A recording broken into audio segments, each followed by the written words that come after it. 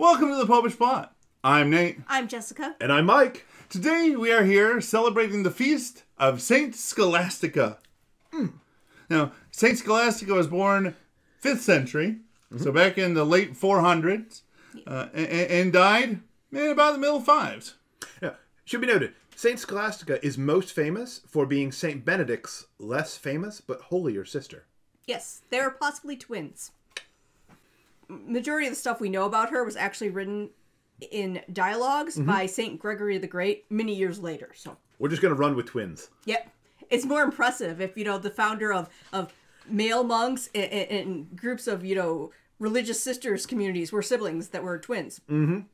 Because it balances. Yep. And as a result, she is the patron saint for women's Benedictine communities.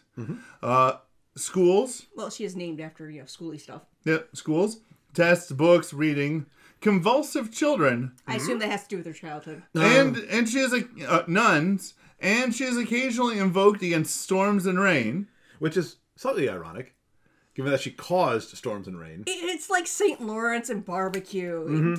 We go for the irony. And one that you will like. And one which Mike will appreciate a lot. We love the irony. She apparently is also the patroness of Le Mans. The town or the race? The town. Good enough! I was really hoping it was a race. I'm like, yeah. Every once in a while, it is in Europe. Every once in a while, they'll be like, usually it's some title of Mary is the patron of this thing. So. Yeah. Well, I mean, Saint Scholastica lived in the 5th and 6th century.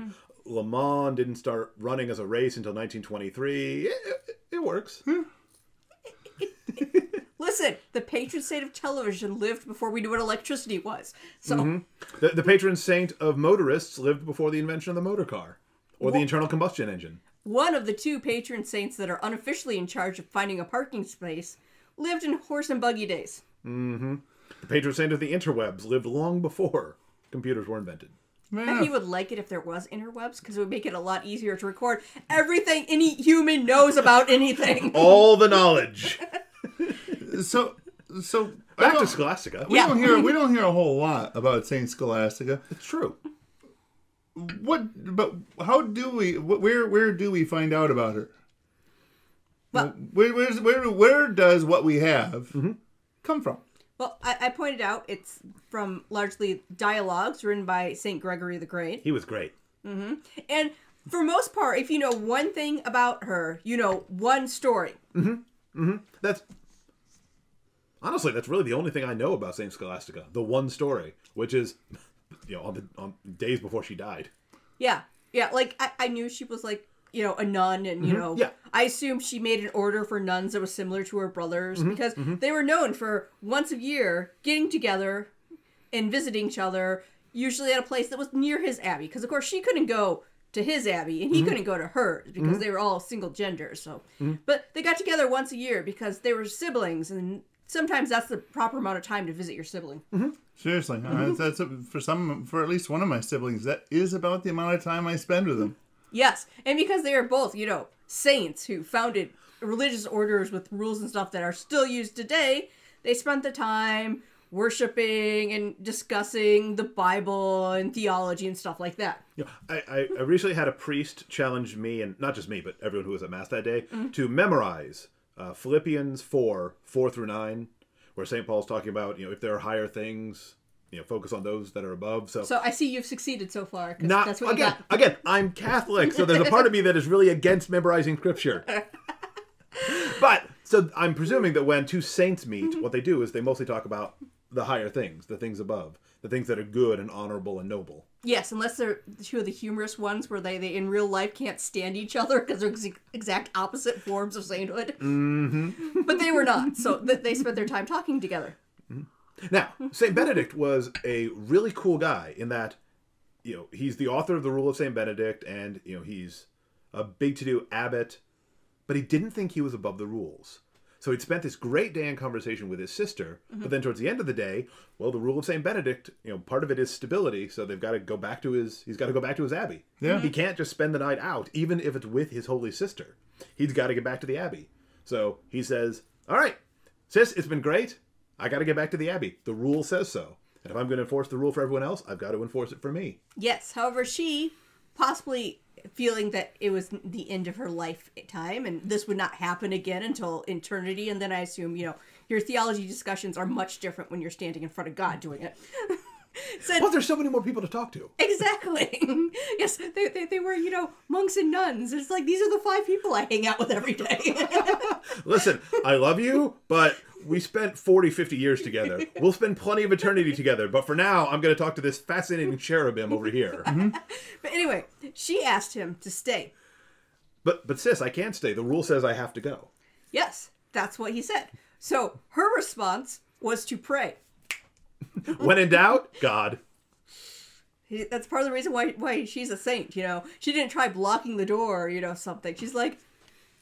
And what she prayed for is she asked God to make it so that he would stay. And then a giant storm happened almost instantaneously.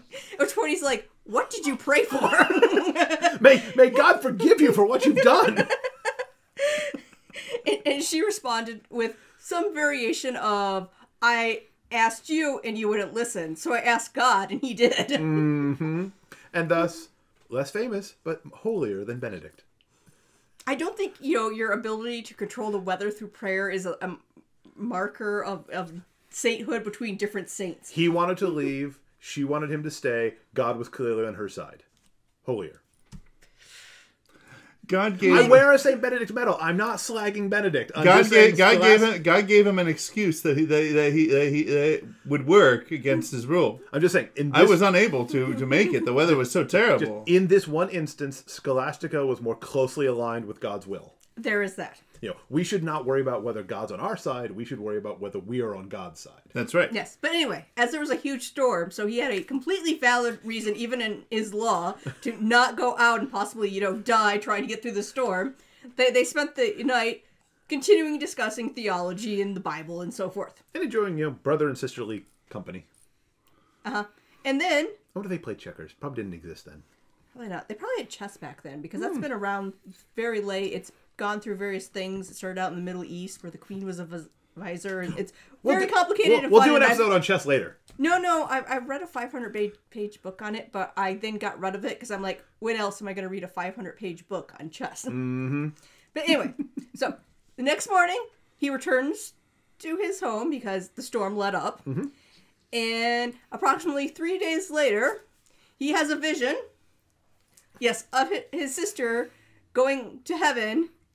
At which point he, then sends the monks out and probably a horse and cart to collect her body and put her in a special tomb that he had made for her. So again, Scholastica had correctly perceived that her end was coming. This was the last time they'd get to spend together, so they should spend as much time together as they could. Except for, of course, when they spend eternity together, because they're both saints. But So today is, as mentioned at the top, the Feast of Saint Scholastica. So... let's all take a page from Scholastica and conform our will to God's. And in the process, maybe show up our siblings. Or at least, pray for the weather we want. There you go. So, subscribe to our channel. Ring the church bell to be notified when the next plot is uploaded. Hit the like button because I said so. Comment below with how your relations with your siblings helps to make you holier or perhaps less holy. But you're working on that. And until next time, remember to live your faith. Love your faith. Share that love.